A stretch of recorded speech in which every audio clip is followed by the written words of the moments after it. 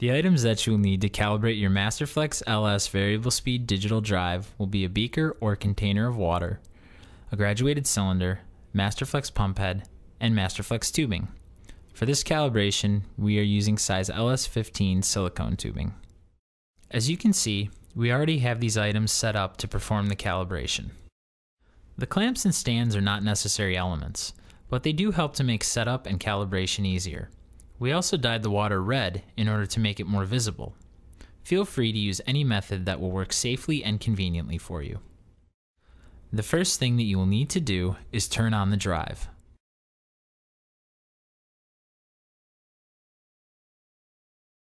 Go to the main menu by selecting the setup icon and pressing the enter key. Use the up and down arrow keys until tubing cal is highlighted, then press the enter key. Set the drive for the desired flow direction, tube size, and flow rate. It is best to calibrate your tubing at the flow rate that you will be using in your application. This will ensure optimum accuracy when pumping. The calibration volume is fixed and cannot be changed. Press and hold the prime key to prime the pump and fill the tubing with water. Water in the graduated cylinder should be emptied back into the beaker to ensure an accurate measurement during the calibration process.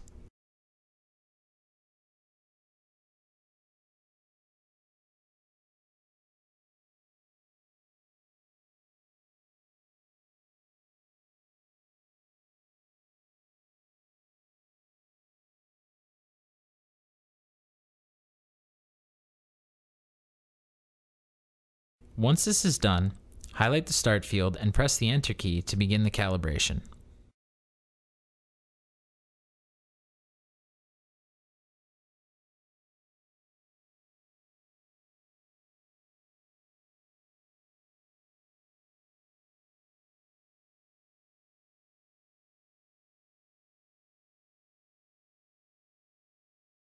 After the pump is stopped, read the amount in the graduated cylinder. Be sure to read the bottom of the meniscus in order to obtain accurate results. After reading the volume in the cylinder, the cal volume field will be highlighted. Press the enter button and adjust the volume to match your result. The volume that was pumped in our example was 194 milliliters. Then press the enter button once more to confirm your value. Empty the cylinder back into the beaker and run the calibration again to ensure that the pump has adjusted correctly. If you find that it is still inaccurate, you should repeat the calibration sequence until you receive an accurate calibration in your cylinder. In our example, a second calibration was necessary.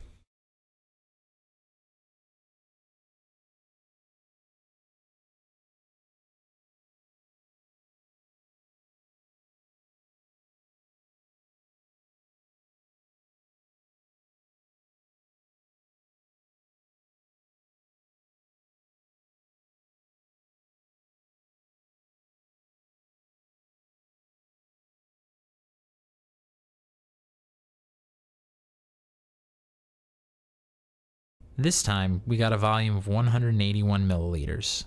We adjust the volume as we did before and run the calibration a third time to check the pump's accuracy.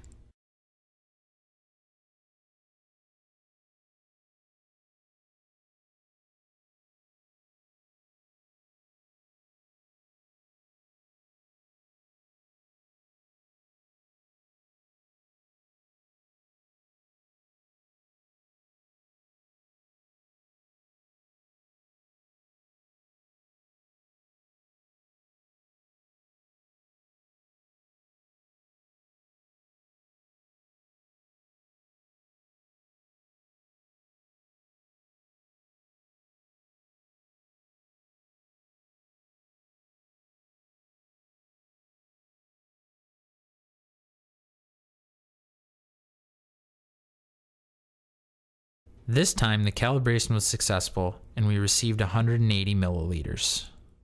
Highlight Exit and press Enter to lock in the calibration. From here you can leave the main menu by scrolling down to Exit and pressing Enter. This will take you back into the mode you were previously in.